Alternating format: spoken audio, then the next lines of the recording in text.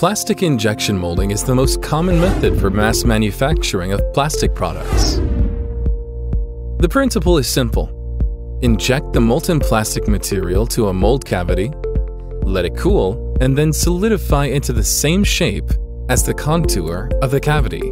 The process involves three main parts: injection machine, plastic injection mold, and plastic pellets. Plastic pellets in the hopper are filled into the barrel.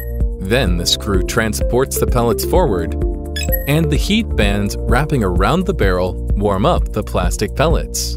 As the pellets are moved forward by rotating screw, they gradually melt. Once enough molten plastic is in front of screw, the screw injects the molten plastic into the mold cavity.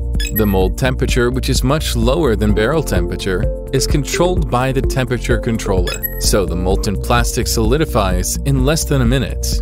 The clamping plate moves backwards. The mold opens, the push bar of injections machine pushes the ejector plate, and the part is ejected.